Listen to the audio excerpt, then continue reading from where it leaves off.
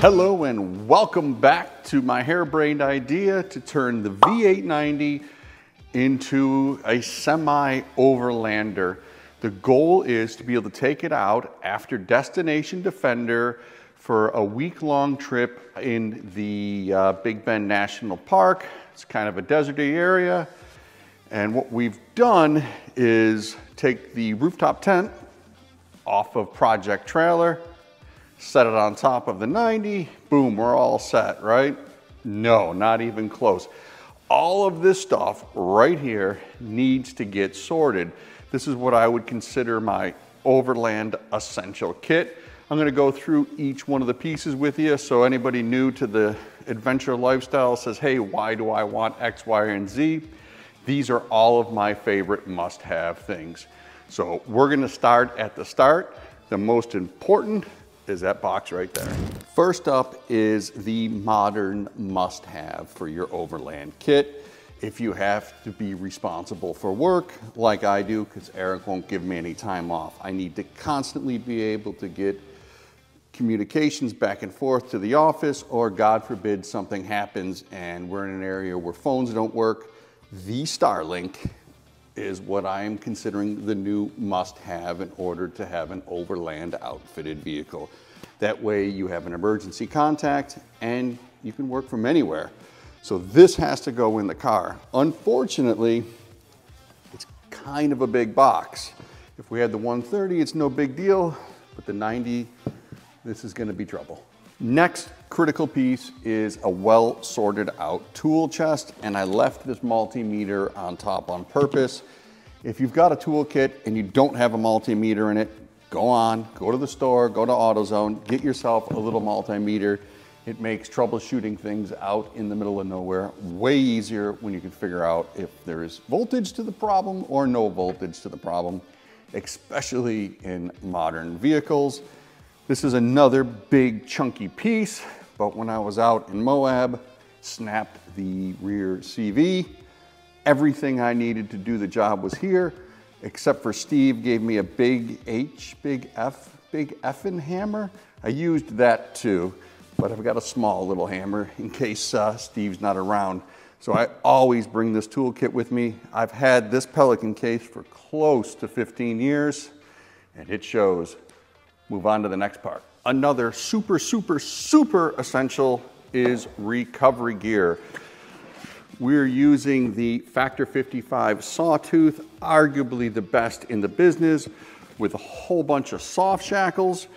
Everything I need is in there. I've got my tree savers, my winch extensions, my snatch blocks, my new modern snatch block that uses just the, you know what, I'll show you, it's really cool.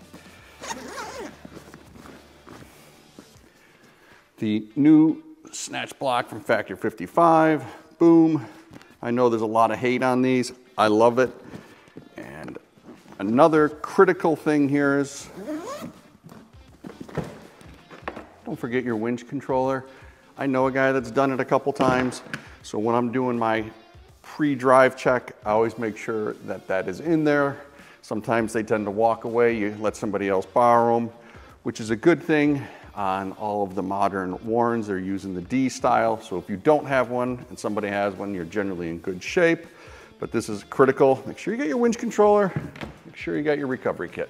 Moving on down the line of critical things, if you have a modern Land Rover, so anything third generation and up, third generation being the air suspension vehicles, you have to have a gap tool. If you don't have a gap tool, you got to be scratching your head. What is it?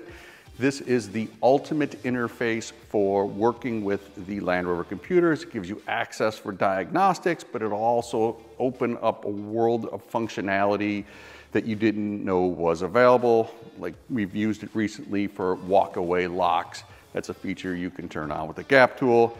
But more importantly is if something happens to the air suspension, I can re-enable it. If I get codes out there in the desert from the truck running hot, I can see what's going on. Must-have tool.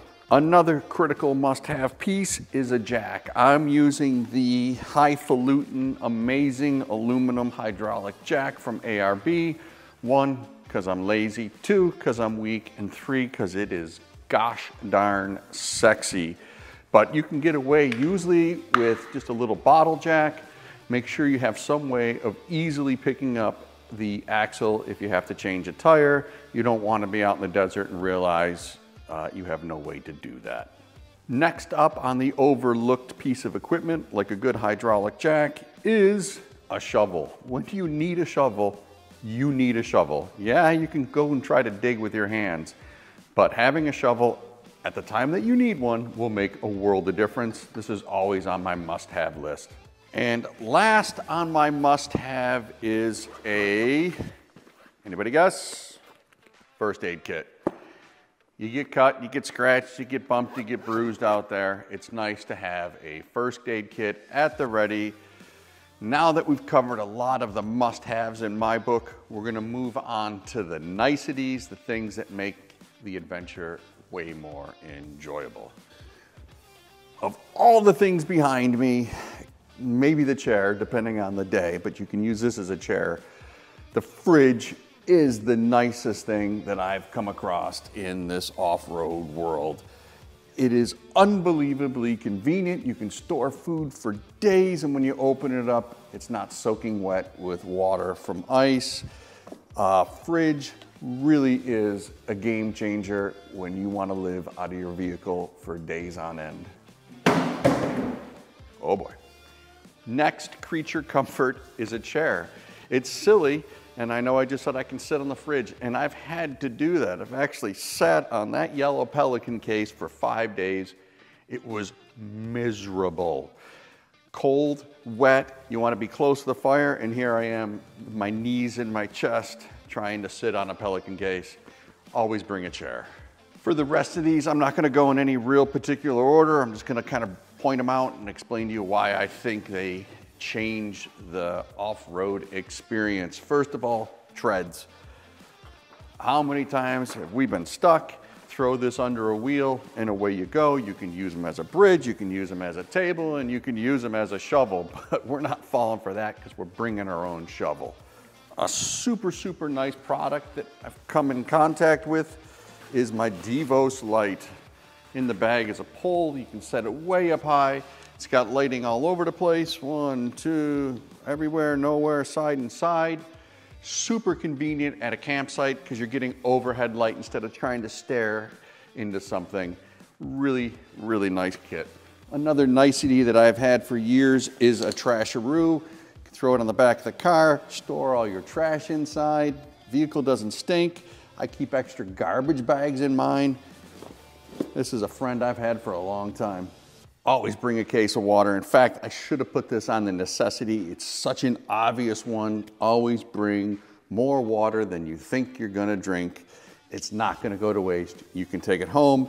And I like to bring like a Gatorade, or in this case, Prime. That's my new favorite. Metamoon's the right flavor in case anybody out there is wondering. Extra fuel, super nice to have on trips. Generally, we don't need it here in the States because there's a gas station every 4 feet, but when you're out there and you get a little bit nervous, that needle starts to dip, especially in this thirsty one, it's nice to have a little bit of extra fuel. And God, I love this.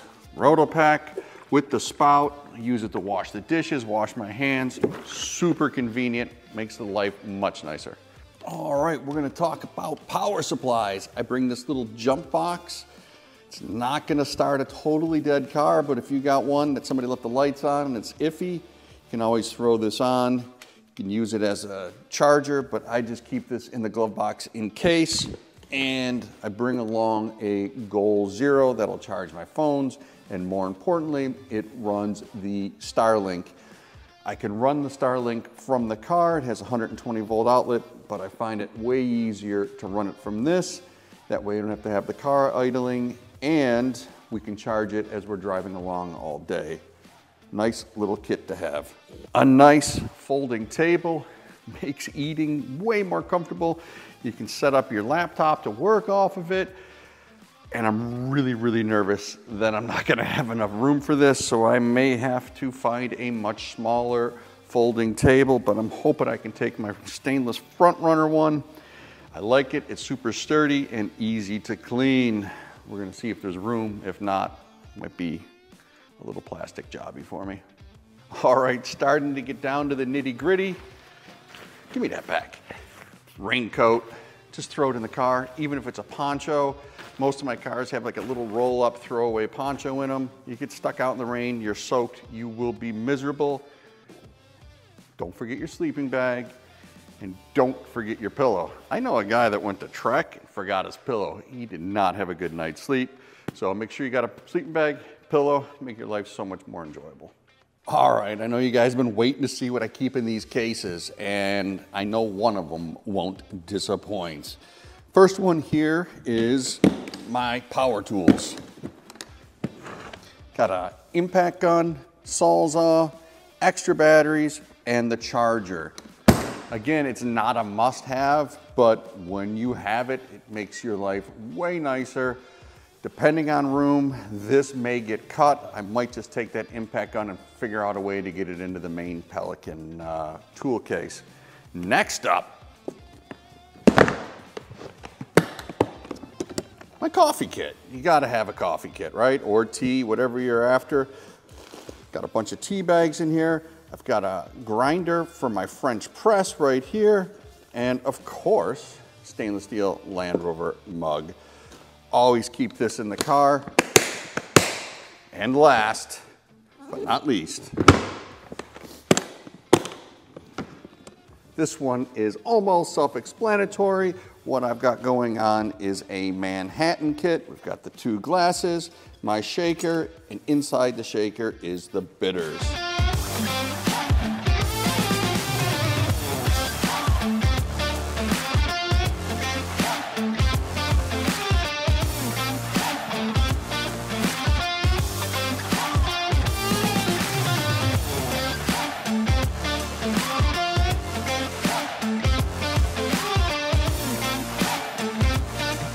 Well, there is all my kit.